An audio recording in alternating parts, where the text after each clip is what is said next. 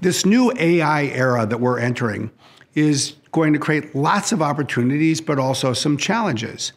It will make us all more productive. It will help us, I think, solve some big societal problems.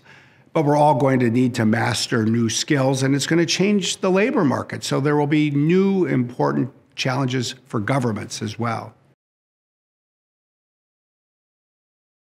As societies, we need to address now the need for clear ethical principles as we design and use artificial intelligence.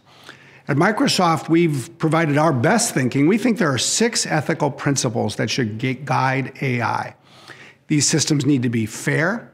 They need to be safe and reliable. They need to protect privacy and security. They need to be built in ways that are inclusive of everyone.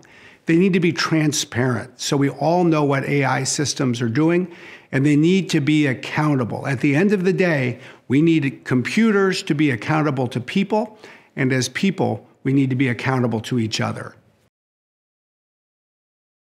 As we think about a future with artificial intelligence, governance is extremely important. And at the end of the day, I think we need to rely on the principles on which we've turned for so long.